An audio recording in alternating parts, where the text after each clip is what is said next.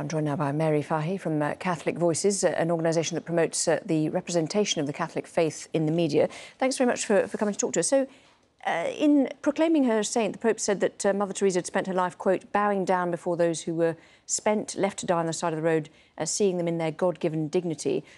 Presumably this act of making her a saint ties in with what he wants to do with the Church and his kind of lines that he's following. Yeah, they're very similar in their outlook. In fact, the Church has always done that. The Church has always looked after the poor.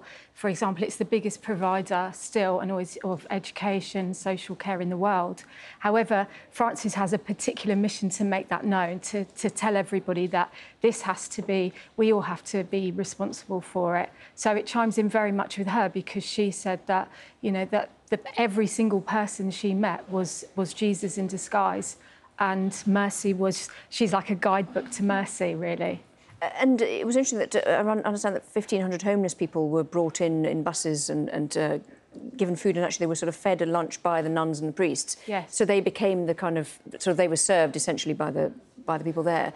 A gesture or I mean, I suppose a lot of these things you could sort of describe as a kind of a, you know, it is for the image, isn't it? But presumably there is a lot of that going on anyway under Pope Francis. Yeah, absolutely. I mean, talking about Mother Teresa, as you said, her nuns now work in over 130 countries, and the Church, take one example, is the biggest provider for AIDS help in the world, bigger than any other organisation. So I think them doing that today, yes, you could say it was, you know, to show what the Church does. But actually, the reality goes on in wars, places of war, where there's human suffering. You will find the Church. You'll find a nun, a religious order, anywhere in the world, and that's what we've done for centuries. I think the Pope and Mother Teresa were great to show us that this is what we all should be doing. This is what everybody should be doing, every Christian. And tell us a little bit more about the kind of the miracle element of the sainthood. How critical is that to being called a saint?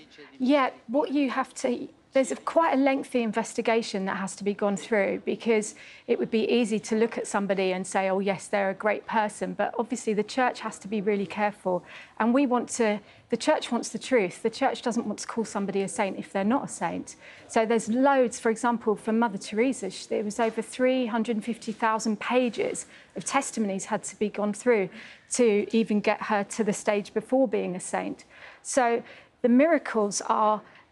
yeah, they're a sign that they have to be part of it, because what they are is, you know, the Pope doesn't make a saint, God makes a saint. But for us here, it's about somebody prays to her, and a miracle has to be spontaneous, it has to be lasting, and there can be no other scientific explanation. So the scientists, actually, there is no other explanation for those, but it is integral. Just very briefly, on the issue of the critics, I mean, do you think the fact that she's now a saint will finally lay some of that to rest, or do you think there'll still be people who criticise her now that even though she is a saint now?